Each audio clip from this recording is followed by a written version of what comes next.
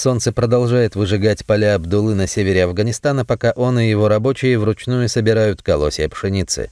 Раньше урожай со своего поля фермер собирал 2-3 раза в год, теперь удается вырастить только один. Этого с трудом хватает, чтобы просто прокормить семью.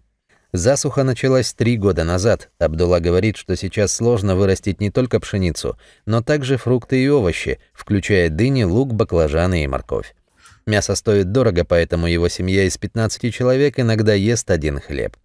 Еще одна проблема – реки и колодцы, пересохшие из-за 40-градусных температур в летние месяцы. В регионе уже началась нехватка питьевой воды.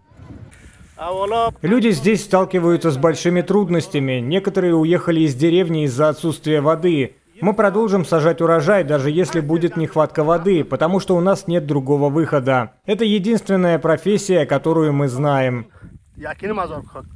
Треть экономики Афганистана приходится на сельское хозяйство. Засуха ставит под угрозу продовольственную безопасность в стране. В этом году гуманитарная помощь в страну резко сократилась, поскольку ни одно иностранное правительство не признало власть Талибана, группировки, запрещенной в России и других странах.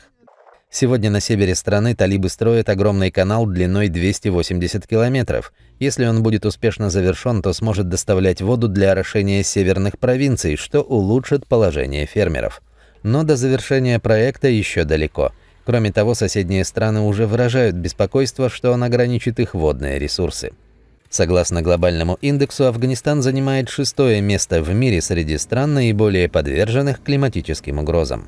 А по данным Всемирной продовольственной программы ООН, более 15 из 42 миллионов жителей страны столкнулись с острой нехваткой продовольствия.